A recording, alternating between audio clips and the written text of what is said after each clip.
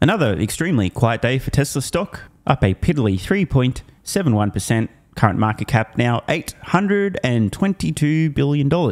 Now, I may have a short memory, but I'm pretty confident it wasn't that long ago that Tesla stock had a market cap in the $300 billion range. Was it here? Here? Ah, fuck it, who cares? Whatever. In the last 5 days, Tesla stock has surged about 20%. And the last 1 month now up 51%. Year to date, finally green. Past 12 months, not quite. Now, obviously there were some extremely intelligent crystal ball owning timing lords who called this ahead of time, right? Told everybody, hey guys, I know what the future's going to be. I sold my Tesla here and here and here, and I'm buying it back at the absolute bottom at $130, $140 or so per share, so I can benefit from this 85% run up since late April. I think for some strange reason, all these timing lords have deleted any evidence of they're predicting this occurring, but I'm sure that there was a lot of smart people that knew this was going to come. Does anyone know what we're looking at on screen now? Let me just read this post from some guy with 3 first names next to a chart, which we'll have a look at closer in a moment. Over this period, which is from late 2021 until this was posted in April 2024, over this period, I have added about as many Tesla shares as the GK ETF, Gerber Kawasaki, shout out to Ross, about as many shares of Tesla as the GK ETF has sold from its peak of around 8,000 shares of Tesla stock to around 1,000 shares now. Of course, I am just a dumb YouTuber with a bad haircut who doesn't wear a suit and will deeply regret this decision in 5, 10, 15 and 20 plus years, and it turns out also in a few months. Robotaxi, Schmobotaxi. My brain is too small to understand what a terrible mistake I have made. Plus, I'm a deluded Tesla fanboy who can't think clearly. This reckless behavior is exactly why you need someone smart in a suit to manage your money for you. Quick, someone who manages money, explain this and plug your money management service and or ETF. It's a perfect layup. For extra points, compare how much better off people would be over this short period of a few years by not owning Tesla or owning less Tesla. The numbers won't lie. Okay, I've enough trolling. Why am I looking at this? Let's have a closer look here. Was there a point to this obnoxious post? There sure fucking was. By the way, ARK Invest scale on the right, everyone else, including myself, on the left. You can see ARK, who actively trade, dumping loads of Tesla stock near the peak. At the same time, the GK ETF was loading up, so too Future Fund. And then things fluctuating, but a bit of a trend. Future Fund selling most of its Tesla position from early 2023 till 2024. The GK Fund in orange here, selling close to its entire position in Tesla stock over the same time frame. ARK beginning to load up. And just scrolling up here, the guy with 3 first names appears to have just continued to add to his position over this time frame. 7th of April, 2024. Roughly here.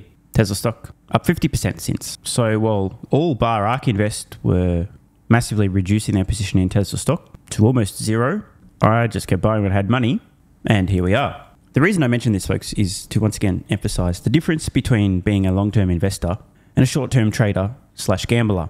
I have never sold a share of Tesla stock. I've been buying it now for almost a decade. No sales. If I was a genius, a timing lord, in theory I could have sold and rebought at half the price many times over and made a lot of money. But I know my brain's not big enough to do that, so I don't try. I just look 10 years plus into the future and think, is it good value today? It is. Buy. One of the downsides of actively trading a company you strongly believe in over the long term is you may have sold your entire position or the majority of it at around $170, $175 per share, and then 3 months later, missed out on a 50% run. Check this out on CNBS. Never bet against Elon Musk. Tesla Techno King warns short sellers will be, quote, obliterated. This is likely. Just between you and I kind of think that that's their fetish. Obliterate me harder, daddy. I mean, what other explanation could there possibly be for betting against Tesla stock? Unless you want to get your financial anus ruined.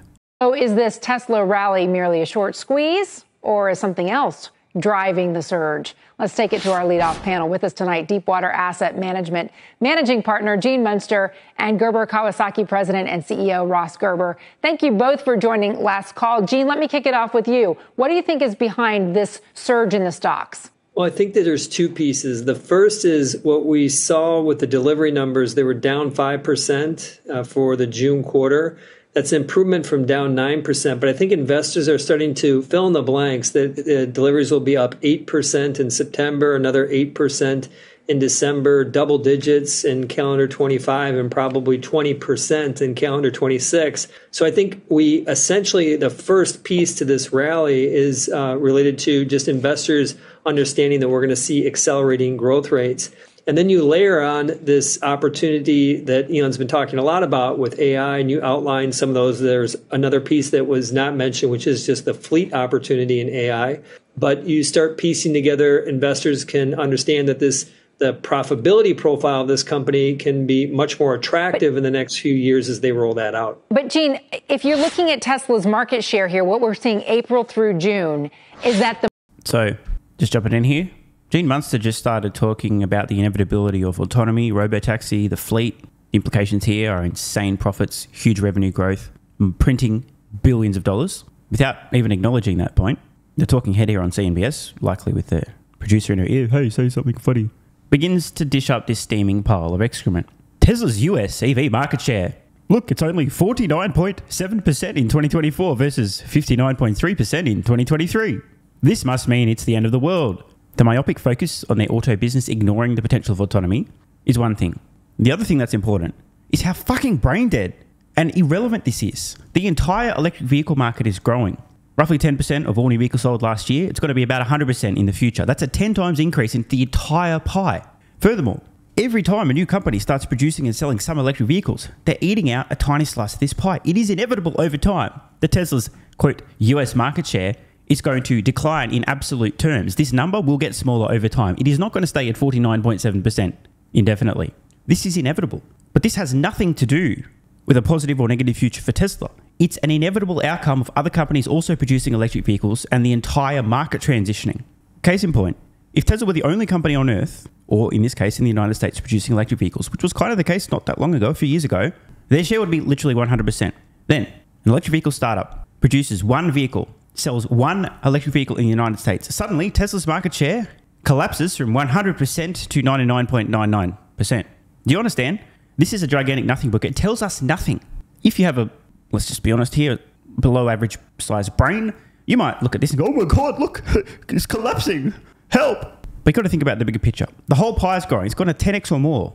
And inevitably, during this process, Tesla is not going to... Can you imagine this? Imagine Tesla maintained roughly this market share. And it wasn't just US, but it was globally. And the entire planet had transitioned to EV. So it's 100% of all new vehicles sold. You know how many fucking vehicles per year? This would be about 50 million vehicles a year. Does anyone think this is realistic? Of course not. I mean, it could happen, but bro, wouldn't be betting on it. This is a disingenuous way of painting what appears to be a negative picture about Tesla. It's just like a cool story, bro. It doesn't tell us anything. No doubt, Gene is likely to bring the focus back to the big picture. The market share dropped below 50% for the first time. There you're seeing the market share standing at 49.7%, according to Cox Automotive, where last year it had almost 60% market share in the same time frame. What gives? Well, the market share, in my opinion, is less important. What's important is the growth rates. And ultimately, their market share started at close to 90, 100%. And the expectation over time was it was going to drift lower. There we go. Gene said exactly what I did. I mean, this is a no shit Sherlock moment. Look, hello, do you not understand how numbers work? The highest traditional car company has about a 15% market share in the U.S. I think ultimately Tesla can have a 20-25% market share. So I've expected that number to be drifting down, and I'm more focused on what the growth rates are. And as I mentioned, they should be accelerating in the months and quarters and years to come. Ross, you've come out previously and we've talked a little bit about your frustration about the board of directors not maintaining more control over the company and having more oversight. We've talked a little bit about the options available in other EVs. What do you think is behind this surge behind Tesla's share price? Obviously, it's because Elon has finally stopped sharing his opinions about things that matter. I think that was a core piece of Ross's narrative previously of why Tesla stock was getting crushed, right? Elon bad, Elon opinions, Elon distracted, Elon X, Elon Orange Man bad, etc., etc. Elon, no problem at the border. What are you talking about? Elon, secure elections. What are you talking about? Shut up, Elon. Stop having opinions. And just explaining for those who don't understand and aren't paying attention, Elon has been as vocal as ever on X about all these topics and more. So nothing has changed in terms of Elon, his sharing of opinions. The topics that those opinions happen to focus on, it's got nothing to do with what Musk has been doing. Nothing. no behavior has changed. So looking forward to hearing why Elon bad is no longer the case. Well, there's two things. First, I want to address the idea that Tesla's going to sell a lot more cars over the next 2 years without using levers like advertising and not having any really new vehicles or a refreshed Model Y. So I would push back and first say all the analysts have been wrong with Tesla's numbers over the last 3 years, and they've been substantially lower than what analysts and even what Tesla expected. And I just don't see why sales would accelerate greatly with the current strategy. Now, irrelevant of that, I think the surge, a lot of that has to do is, I think the worst case scenario where Elon Musk would leave the company because his pay package wasn't approved, that kind of got taken off the table. So that was like a positive thing. The delivery numbers were obviously down year over year. So celebrating that, I'm still sort of like, okay, it wasn't as bad as expected. But at the same respect, they were giving away cars for a whole month with ridiculously low financing deals where Tesla lost money on those cars. So what I think the real thing is a lot of people are short Tesla and they just get caught. And I don't understand why short sellers are so stupid. You just don't short Tesla. Like, how many times have they lost? I mean, just because I'm unhappy with Tesla and I might sell a little bit of my stock has nothing to do. Now, I am going to presume that Ross, when he talks about selling Tesla stock, is referring to the GK ETF. That is the reason he's appearing in the media, is to plug the GK ETF, not his personal holdings. If it has any, I don't know. This is what, in orange, selling some of your shares, a few of your shares, I can't remember exactly what he said, looks like. Peak here of over 8,000 shares of Tesla stock. At the end of this chart, just under 1,000. And let's just check today. A whopping 816 shares of Tesla stock, less than 1% of the fund. In other words, over the last couple of years, the GK ETF appears to have sold roughly 90% of its Tesla stock. Just thought that context could be useful. Going short, one of the most innovative, important companies of our time. So, I just want Tesla to get its act together, but by far, there's so much more that Tesla can do in the future if they really just focus. So it's hard not to be a bull long-term on Tesla, even though at the current moment, it's a little bit confusing. Speaking of confusing, if you find it hard to not be a long-term bull on Tesla, why would you have dumped almost your entire position in the ETF you manage? Any ideas? By the way, I definitely agree with Ross. Shorting Tesla stock, there's no greater example of brain damage. Even if you think you're going to be right, you have to acknowledge you're playing with fire, likely to get completely burned. And unless you're into pain and humiliation, why would you not just sit it out? History has shown that those betting against Tesla stock on average have either lost so much money they've had to move back in with their mother, or lost all the money they'd saved up while still living in their mother's basement because they never moved out of home. In every scenario, short Tesla stock and you're inevitably going to end up either living in your mother's basement or still living in your mother's basement. I was going to say, you can see the headline on X as soon as we get done. Here's going to be Elon Musk's own platform, and the headline is going to say, "Why are Tesla short sellers so stupid?" Gene, when you're looking at what's coming down the pike, I mean, you had Elon Musk talking about Optimus, and once the robots get busy, they're just going to apparently take over the company. But what about Robotaxi in the near term? It's like everybody's holding their breath over this big reveal. Yeah, definitely. So the expectations are, most people are expecting 2 vehicles. I'm expecting 3 vehicles. I think 2 of those will be related to something Robotaxi. And I think it probably is going to add some noise to 2025 because they're not going to be in production or much production in 25. But that's where you get some of that better acceleration in 26. And so think of this as just a building block piece. But Ross is right. They haven't had really anything exciting on the car front. The Cybertruck has been a dud, and they need some. Did he just?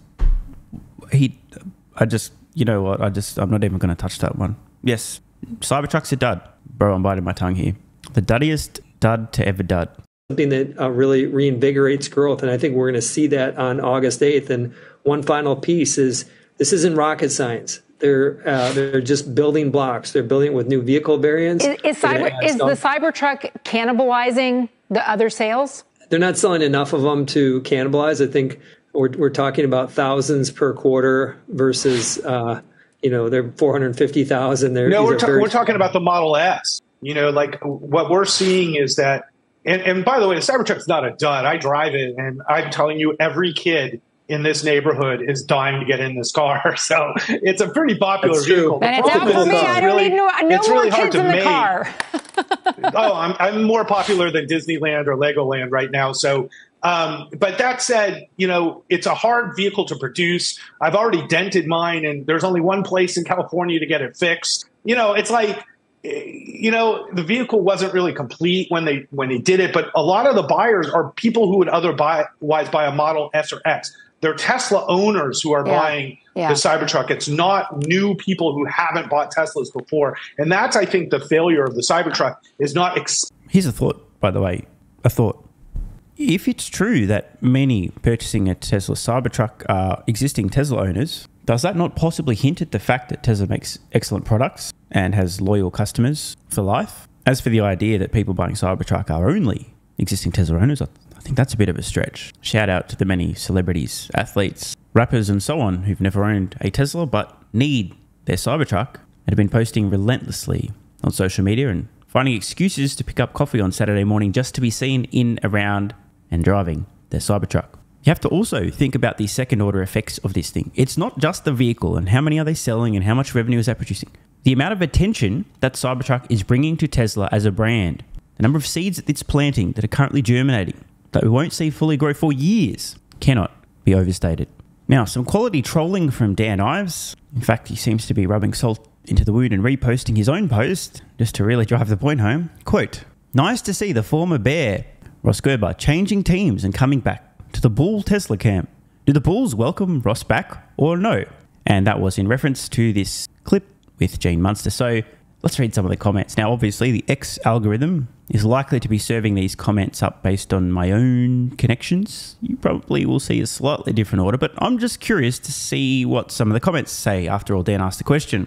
Ross historically appears to be extremely negative on Tesla when the stock is down and suddenly saying it's impossible not to be bullish over the long term when the stock is up. So Ross has the top comment here. "You love painting me as a bear." Well, hey, I mean, it's better than painting him as a clown. "I'm sorry, Dan. I've lost faith in Ross. He changed his Elon compensation package vote from yes to no when his firm made money. Ethically, it's not right. And character always comes before money. The answer is no. No, he's not welcome back because he is a liar." I mean, okay, great, he's back. However, here's the thing. He flipped negative on Tesla because of what he perceived to be Elon Musk politics. Why would anyone trust his investment advice when he is so consumed by emotion? Hey, that's a good question. Not really who I would want managing my money. We Tesla bulls don't claim him. Let Tesla Q have him forever. Remember, he voted no on Elon's compensation package. He voted no. Not welcome back. He's a game show host master. Asset manager. Shit, creative comment. Definitely not welcome back. Gerber is forever banished to the shadow realm. Careful now. On a red day, he might switch back. Good point. Him voting against Elon's pay package is disturbing. He'll never be welcome back after voting no on reinstating the compensation package. Tell you what, it's a good thing that Ross has thick skin. Otherwise, this feedback might get to him. Backstabber with no honor. Bull or bear doesn't matter. It's the character of the man. My grandbabies own more Tesla stock than Ross Gerber. Ross changes tune with the change of the stock price. Facts. He's way too unstable to want back as a bull. Who cares? A fire... What the fuck? A fire hydrant could give better Tesla analysis. Quit giving him oxygen. He's already shown his true colours. He could do what he wants, but he will not be respected from either camp. I definitely do not respect him or his opinions. Dan, please call Ross out. I'd hire an intern before Ross. Somebody reposting Ross back in 2021, testing out an Nakamoto vehicle. Cool story, bro. I think this is where we will wrap up. What's that saying? It takes a lifetime to build a reputation and a moment to ruin it. Of course, that's totally irrelevant. I just thought I'd randomly share that at the end because why not? Now, just finally, when ARK Invest published their Tesla price target, 2029, 5 years, their fair valuation of $2,600 per share on the 12th of June, 2024, possibly the 11th, depending on the US and Australia date conversion here. Tesla stock, let's just call it $170.66 per share. In order to reach 2,600 by 2029, Tesla stock would have needed to increase by about 15 times. Now, a mere 10 times. What a difference a single month can make. I'm going to say that again. We're already a third of the way there. From a 15 times to a 10 times. The next step is a 5 times, and then we're there. Now, before any autistic math nerds get too enraged in the comments, don't even say it. Just try to emphasize how much has happened. and how much opportunity has already been realized. Another way of stating this, if you own Tesla stock back here, and it does get to $2,600 a share, you make 15 times your money. However, if you're buying it today and it gets to $2,600, you're making 10 times your money. Now, I'm not very good at math, but I think making 15 times is better than making 10 times. In fact, I think it's substantially better. For example, would you prefer to turn $1 million into 15 million, or would you prefer to turn $1 million into 10 million? I mean, personally, I'd prefer the extra 5 million, but hey, that's just me. And just for fun, just finally, I wonder, what if we have another good month or 2 or 3, another 50.95%? Now, just to be clear to the morons who, before you say it, I'm not predicting this is going to happen. I'm just saying, what if it did happen? This is not the first time we've seen Tesla stock surge more than 50% in around a month. I'm not kidding, it's happened many times in the company's history. A 50% surge takes us to roughly $400 a share. So another good month, again, I'm not saying it's going to happen, but if we did have another good month, like this one, straight on the back of it, and then another, nearly $600 a share. Another one of those, we're now nearly $900 a share. Shout out to Dylan Loomis for posting some recent examples of such surges. In 2021, this is just the last couple of years, by the way. 2021, Tesla did 127% in 68 days. That's roughly 2 of those 50%. 2023, 113% in 41 days. 2023, also 97% in 84 days. Case in point, these kind of surges on Tesla stock historically can occur. By the way, the same thing can happen in reverse. We've seen that too. So 3 good months, so to speak, on Tesla stock, getting close to $900 a share. What about another one? $1,300 a share. And again, just to be clear, we've seen 3 of these surges over a 3-year period, roughly 1 a year. Now, again, not predicting, I'm just saying historically, here's some examples of what has happened. If we had 5 good months over the next 5 years, the 50% surge, and assuming that it's the exact same price, just hypothetical, we're nearly $2,000 a share.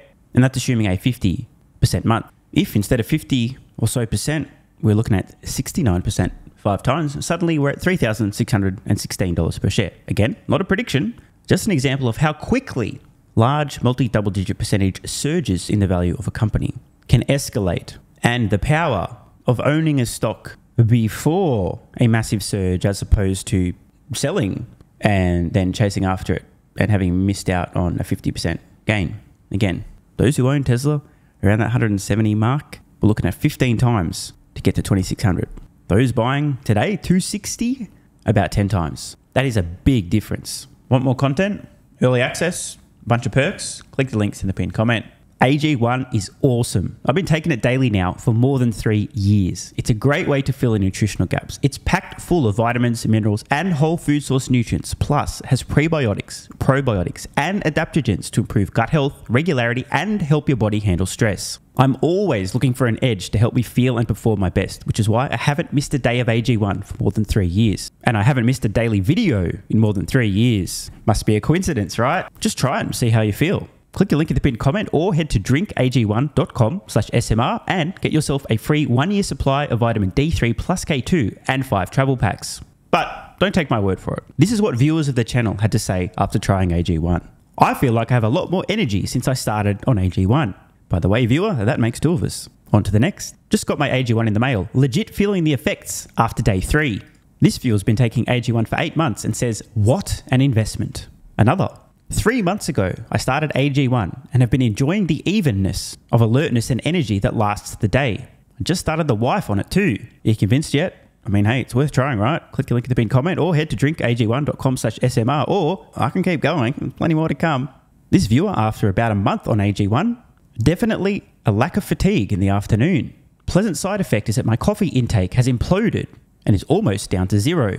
One more? Yeah, why not? I honestly feel younger and will be continuing to use AG1. This stuff really is crazy good. I didn't think it would be, but this stuff is awesome. It really is what everyone is saying. One more? Don't mind if I do. I've just received my 3rd month supply. I've drank it every day. I have so much energy throughout most of the day. I'm productive, started a new business, started socializing, refurbished a boat. It's no coincidence. Thank you for your persistence, your integrity, and your insights. Now look, these are not my words. These are not my testimonials. This is what you guys and girls are saying. Maybe it's 100% placebo effect. But even if that's the case, I think it's money well spent. Click the link in the pinned comment or head to drinkag1.com/SMR and get yourself a free 1-year supply of vitamin D3 plus K2 and 5 travel packs. If you're still skeptical, hey, I don't blame you. Everyone on the planet seems to be promoting AG1 now, but guess what? They weren't nearly 3 years ago when I had this to say privately to my Patreon audience before there was a relationship, when I was asked about what I was doing for my health, energy, and so on.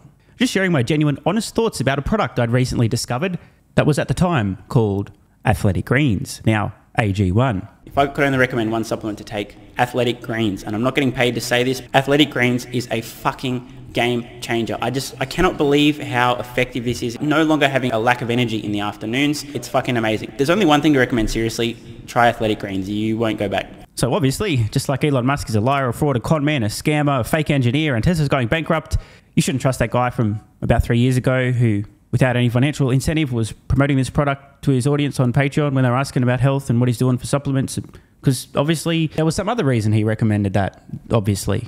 Not sure what it was, but don't trust that guy. And all the testimonials, like my mental game has improved with AG1. I feel better than ever. I'm so impressed I've bought it for both my parents. I feel more focused and have better digestion. Incredible difference. No more afternoon fatigue. It's relieved gut issues. These are all just obviously fake testimonials from fake people. Right?